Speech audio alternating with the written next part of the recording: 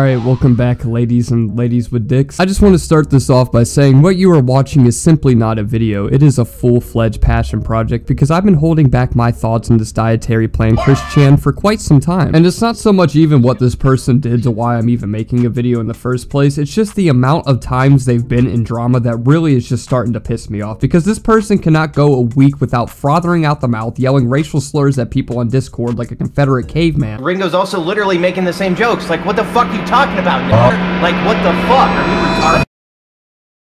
Every picture you take looks like a prostitute mugshot. And I've just had enough. I thought after maybe the 65th or 66th give or take time she ended up threatening to assassinate people's families that she would eventually settle down and take a breather. But nope, this person is an all-star asshole. There's no time for benches or half times. Fuck that. She's not a pussy. She has to argue with people on Twitter all day. Or else she'll shit her drawers and start suffering from withdrawals because every day she wakes up in her desk from the coke binge from the night prior from fighting 12-year-olds on Discord and immediately straps on her helmet and prepares for another day of battle because she literally can't help herself. No, I've never said nigger in my life. People sometimes suffer from living their lives virtually, and what I mean by that is all this YouTuber does is roam like a hungry shark across Twitter all day, just looking for controversy or drama to get herself dragged into. And then when she does get into drama, she just screams and run away like a little crackhead running down South Florida Dale Drive. So it's absolutely incredible. And that YouTuber we're going to be taking a look at today goes by the name of Jadyn, or was better known as Jadyn. So Jadyn was originally somebody that was heavily involved in the Minecraft community and originally was a Minecraft YouTuber, which, you know, is probably about all you need right there and then. Anything that comes out of a sentence after Minecraft YouTuber usually results in a sexual felony, but luckily she isn't what you would expect to happen in a server where the rules prohibitively state that there are no fucking rules, so you're pretty much as safe as running out in the wind with your cock out in the middle of the purge. Absolutely nothing good comes from the server, so it's no surprise that little young Jadyn, after uploading a few innocent Let's Plays, you know, just aspiring to be like her idols, because we all remember the happy times when Dan TDM would watch crosses and churches get set on fire on 2B2T.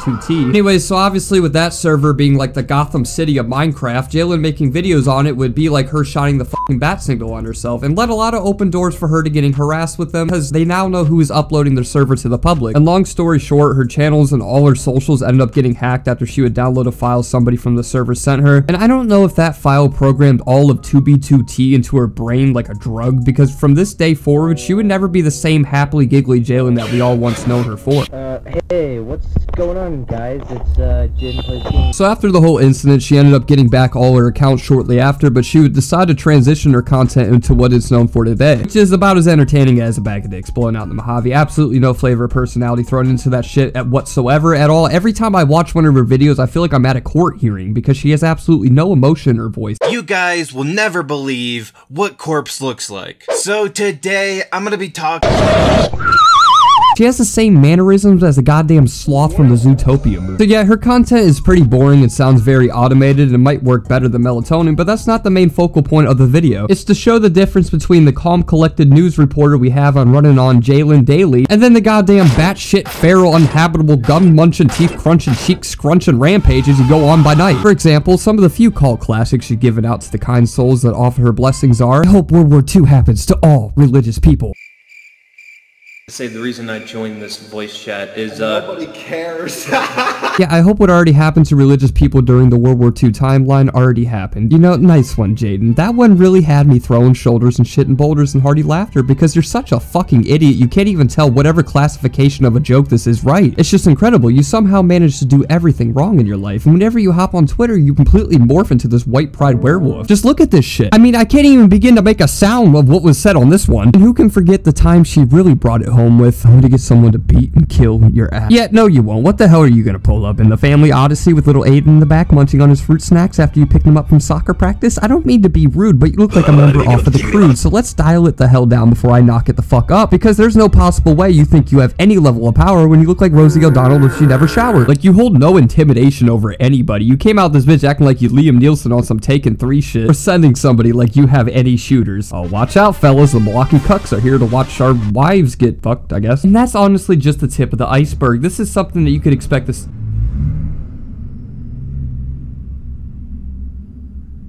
I fucking love Red Lobster, bro. That's something you could expect to see on a daily basis when her Twitter was active, and it's almost like a little happy tale to tuck the kids into bed every night, because there's always a start and there's always a finish for every time she rampages. It almost ends the exact same, almost like a repeating cycle of just hormonal insecurity. She'll randomly tweet something she laughed at r/white and right and then post it, or she'll have a mental breakdown about her career being over because a video performed a 2 out of 10 instead of a 1. And just makes the most minuscule, tiniest shit that the normal person wouldn't even bat an eye to a life-threatening crisis that everybody has to deal with, whether we want to or not. As a YouTuber, it is hard not to get caught up in seeing your videos hit a 1 out of 10. You feel this high, like you're on top of the world, but when your next video doesn't hit that 1 out of 10, it makes it feel like it's nothing. And you know, to be honest, it's just taking some time to realize that I'm just happy with where I'm at right now. You're the one who always tweets about how you have no friends and your girlfriend doesn't like you. Are you a trans male? What the fuck are you? Don't commit a terrorist type of attack, pussy. motherfucker. Fuck you.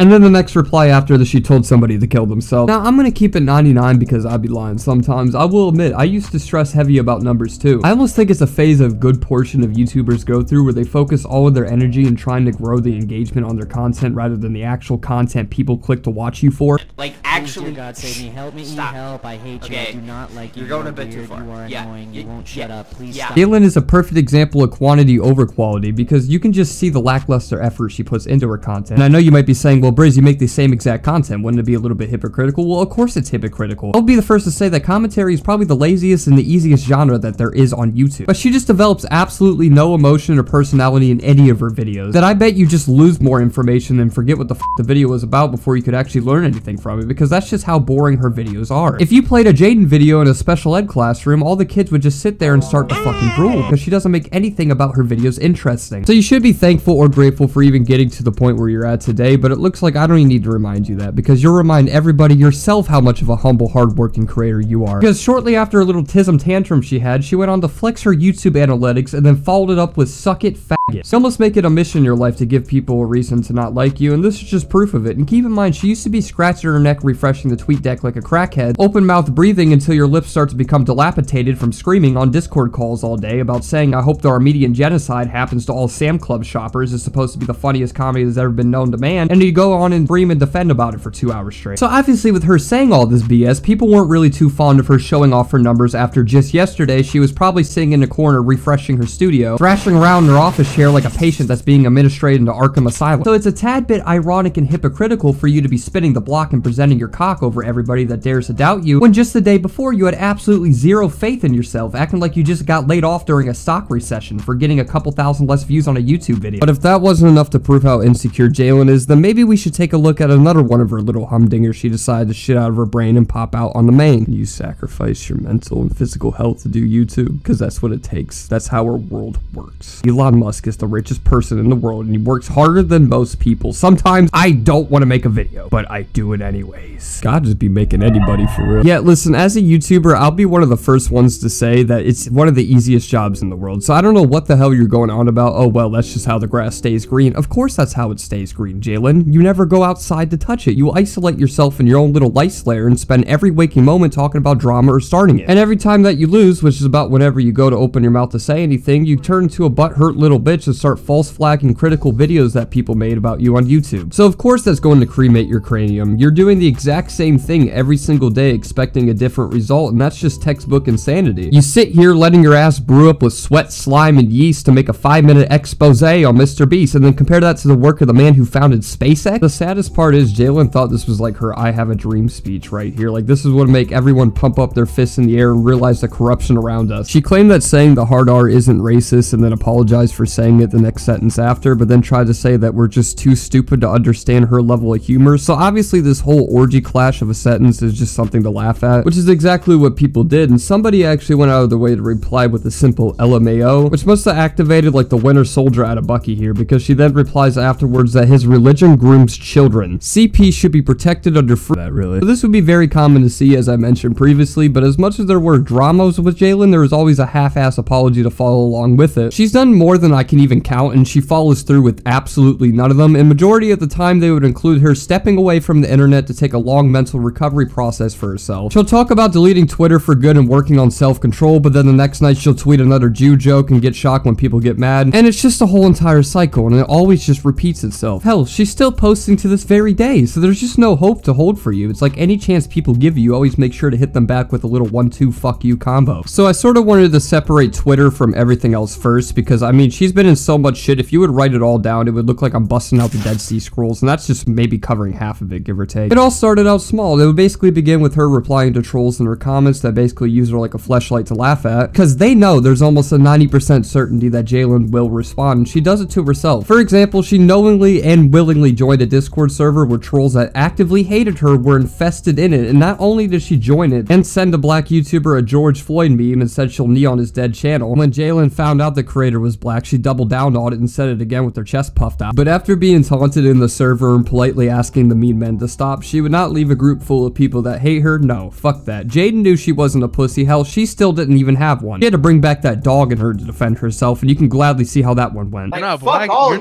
You're not black, Jadyn. You're not allowed to say To be that. fair, You're not allowed to say that word. Are you either. racist? I am black. Jesus. I am black, Oh, actually. hypocrite. You.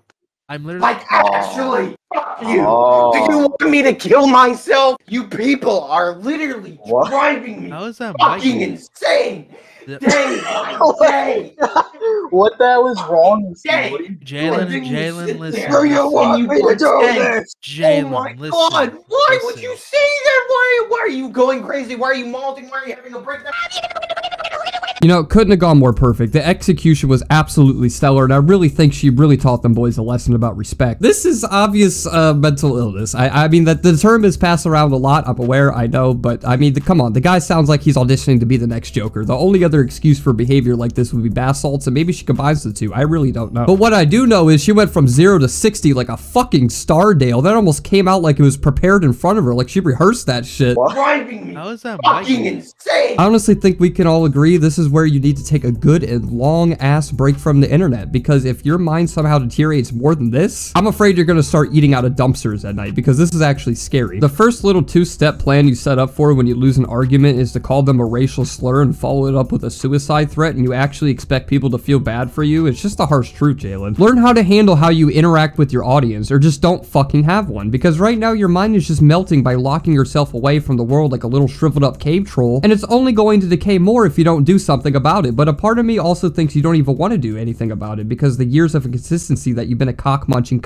4 years ago, she was in another toxic server that was leaking all kinds of her private info, and when some solemn Samaritan came on by to offer support and sympathy, and she would basically just slap the bitch's shoulders apart by saying, LMAO, or maybe I can do whatever the fuck I want. If they leak my shit, they are retarded. This is a block game. Doxing over a block game is retarded. So shut the fuck up, Mr. Potato. No one forces you to click on my post. So she's always willing to accept a helping hand when it's needed, and ignoring all advice a guy gives you by telling him to shut up. You know, he probably put down his phone and was smiling, thinking he did a good deed for that day, only to get you ignoring everything he said and telling him to shut the fuck up. Of course you wonder why not many people like you, because even the people that show you some level of respect and kindness, you're still an ignorant prick to. So she's obviously open to lean on someone's shoulders when she's in need, but how about providing one? What would having Jadyn be like as a friend to hang out with? Well, I wish I could tell you, because she has no friends, but the one person she was the most open to in her life turned out to be a child predator.